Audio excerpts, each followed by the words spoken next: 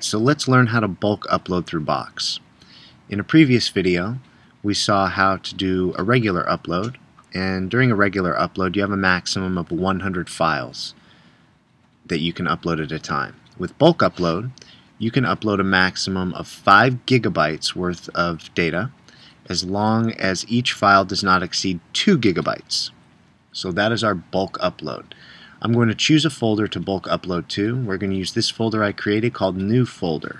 So I tap on that, and here I am inside New Folder.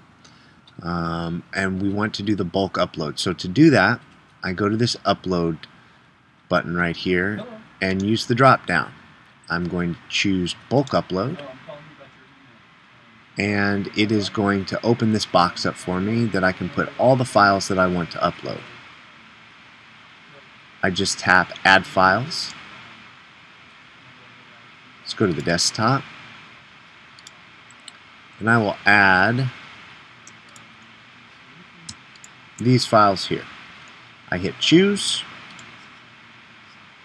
and it lists all of the files that I want to add. If I want to, I can add more, as many as I want, up to 5 gigabytes, as long as each file does not exceed 2 gigabytes.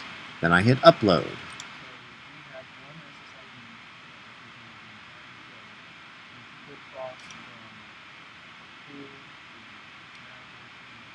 And here's the progression bar.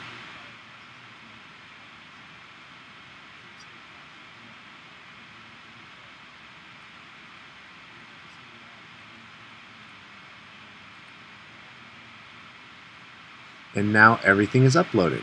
I can press cancel here.